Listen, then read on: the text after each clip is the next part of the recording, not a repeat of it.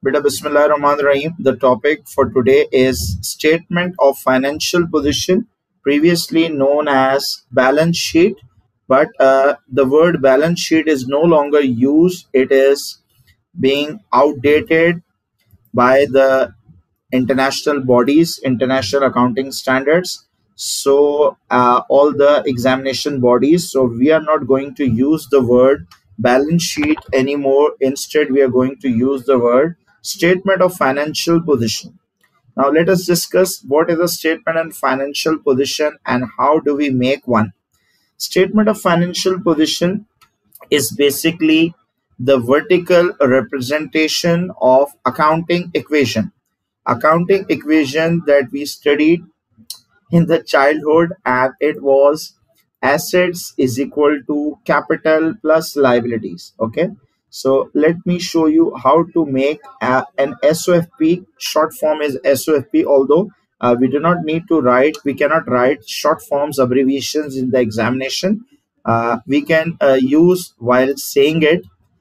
Okay, so as the name of the owner is ARD, first of all, we need to put the heading. Although usually the heading is mostly given in the examination questions, so therefore we do not need to write the heading. If instead the heading is not given, we are going to write the heading like that. First of all, we are going to start with the name of the owner, then the statement of financial position as at, and at the end of the year date would be provided.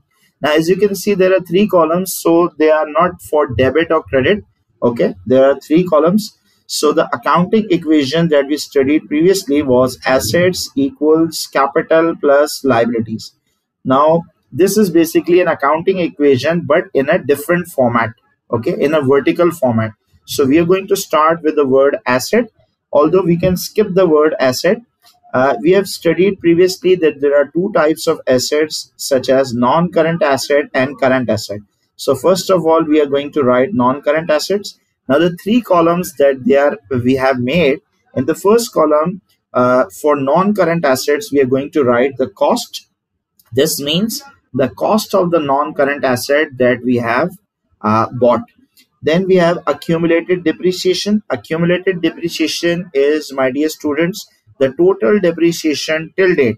Okay, also known as provision for depreciation. Now the third value that we do have is NBV, net book value. Net book value is the remaining value. If we deduct accumulated depreciation from the original cost, the value that is remaining in our books as of today is net book value as of 31st December, end of the year. Now let us suppose I am just putting some dummy names of the assets. Let us suppose we have land and building, although most of the business have their own buildings. Some of them take them on rent. So in that case, we do not own any land and building. So if instead we have our own land and building, so first of all, we are going to write the cost. This is the original amount that we paid for when we bought the building, okay, in the first place. Then there is an accumulated depreciation.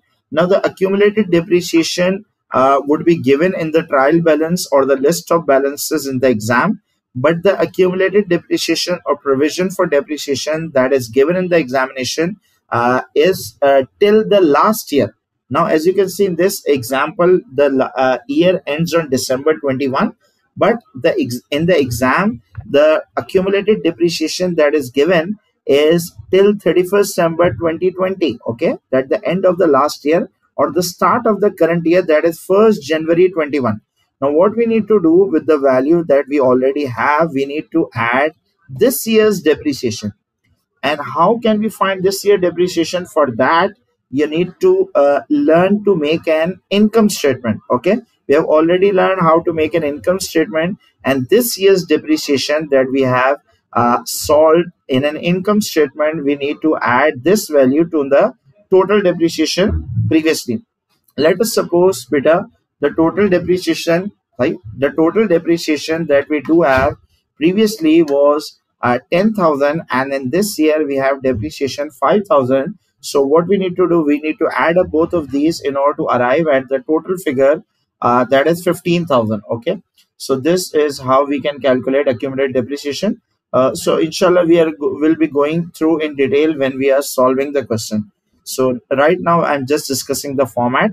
If I deduct the accumulated depreciation from this cost, the value that is left over is NBV, net book value.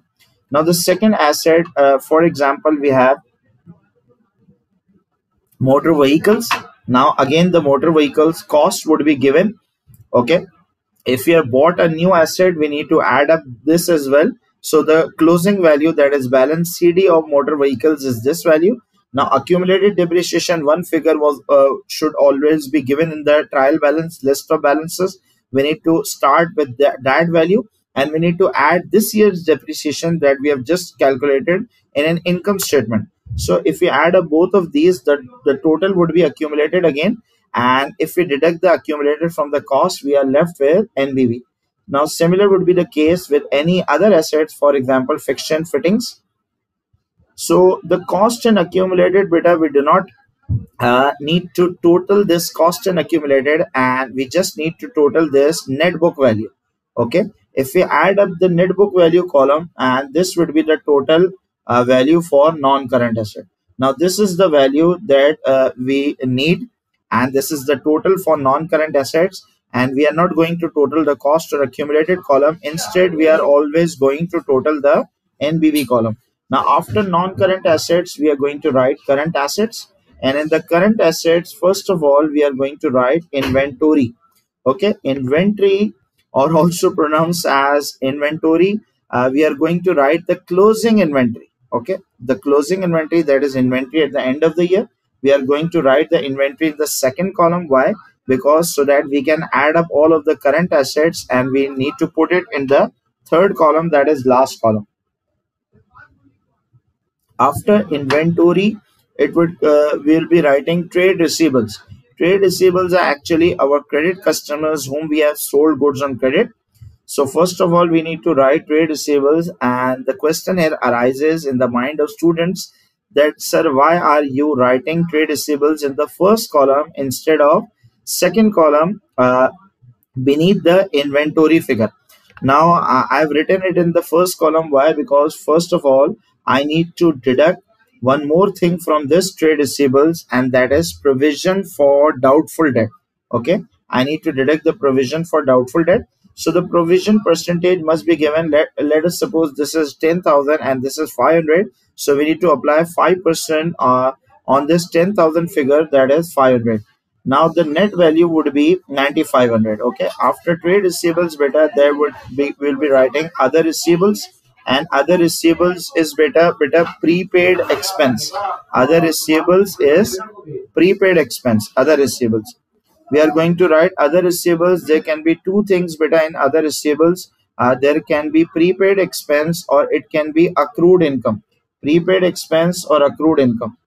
Now after other receivables, we are going to write bank balance, and lastly we are going to write cash balance. Okay, so these are all current assets.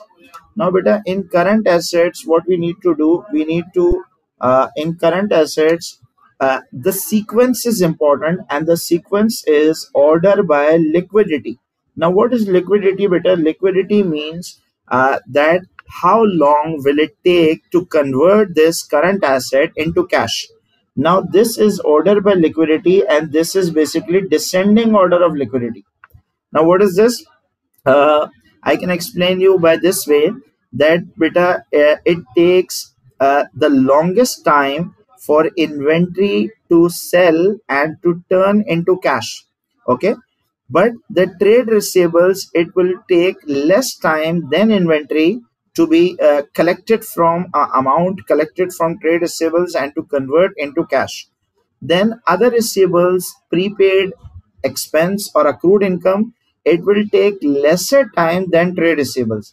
Then it will take much less time to take out the money from the bank, either to go through ATM or to write a check. It will take lesser time, and it will take even less time to take out money from our cash till or maybe our pockets. Okay, so it is basically reverse order of liquidity, and this is the order that we need to follow in the exam: reverse order for liquidity. Okay, so beta, these are non-current assets and these are current assets. We need to add up both of these, and the total value would be total of assets. Okay, total of assets. Now after assets, as you can see in the accounting equation, we have capital and liabilities. So the second heading that we are going to put would be capital and liability, and capital is also termed as equity. So we can also put the heading equity and liability. Now, sir, how to calculate equity or capital for a sole trader? Basically, right now we are studying sole trader accounts. So in a sole trader, when we are calculating, when we are preparing an SOFP, we are going to start with opening capital. Now, opening capital must always be given in the examination. Okay. So the capital that is given in the question is always opening, and closing capital is never given by the examination, and closing capital needs to be find out. After opening capital, we are going to add profit for the year. And how would we calculate profit for the year, sir? If the examiner is asking for SOFP only, statement of financial position only, then the examiner must give you this figure, that is profit for the year, also previously known as net profit. But if instead the examiner has also told you, instructed you to prepare an income statement, then you can calculate profit or loss for the year with the help of an income statement. We have already discussed how to make an income statement. So the final value, that is profit or loss, we are going to carry it forward this in an SOFP. So if we have a profit for the year, we need to add this profit. Why? Because the profit increases our capital. And if instead there is a loss for the year, then this loss needs to be deducted. Why? Because loss decreases our capital during the year. Okay. Then we need to deduct one more thing, that is drawings. We are aware what does drawing mean. Drawing means whenever we take out anything from the business for personal use or home use, it would be termed as drawing. So drawing either can be for cash, or it can be through checks, or drawing can be for goods, or maybe for non-current asset. So it doesn't matter, anything that we take out from the business for our own use, it would be termed as drawing. And drawings basically decreases our capital, so therefore we are going to deduct this drawing. Opening capital add profit less drawing, then it would becomes this value, and this is a closing capital. Although the examiner do not write the label as closing capital, so we are also not writing, labeling it as a closing capital, and that is understood, it's a closing capital. First of all, beta, we did assets, we written assets, then we wrote capital, and lastly we have liabilities. So the way we have two types of non assets, non-current and current. Similarly, we have two types of liabilities, that is non-current liabilities and current liabilities. Okay, so we are going to write non-current liabilities first. Similarly, the way we wrote non-current assets first.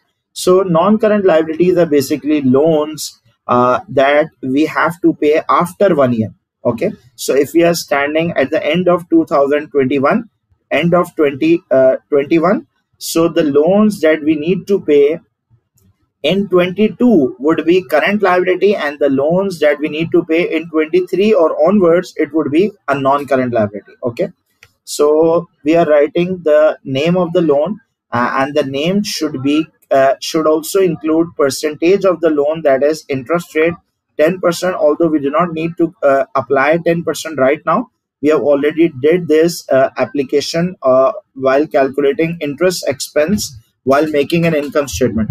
But still we need to write 10% and 23.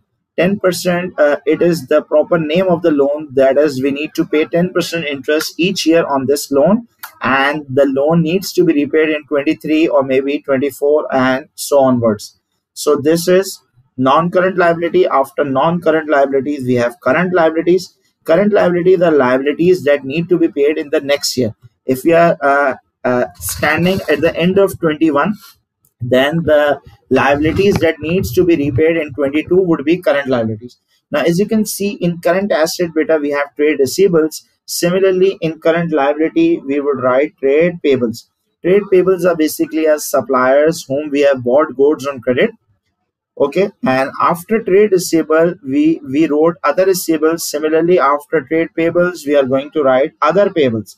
Other payables contain two things. It includes accrued expense or it includes prepaid income. Okay, we have already gone through accruals and prepayment topic. Then lastly, we can have a bank overdraft. Bank overdraft occurs when we take out more money from our bank than we actually own. Okay, so the extra amount that we have withdrawn from our bank account needs to be returned to the bank and within a year, so therefore it is termed as a bank overdraft. So if the question mentions bank as credit, so this means it's an overdraft. Okay, so we need to add up all of these current liabilities. I have written it in the second column, therefore, so that I can total it in the third column. Lastly, what we need to do, the closing capital value, then the non-current liability and current liabilities. Basically, we are adding up capital and liabilities. Okay, if we add up the capital and liability, this total should always match with total assets. Okay, this total assets should equate with total capital and liability. Why? Because this is basically the principle of accounting equation which states that assets is equal to capital and liability. Okay, if the total assets matches with total capital and liabilities or total equity and liabilities, means our SOFP is balanced. So most of the time you heard accounting students saying that my SOFP is not balancing, or my balance sheet balance, and it's a moment of pride for all the accountants. Then their SOFP has been balanced. So the SOFP balance means assets always equal capital and liabilities. Okay, so in the next lesson, beta, we are inshallah going to prepare an SOFP and see how we make it in an examination.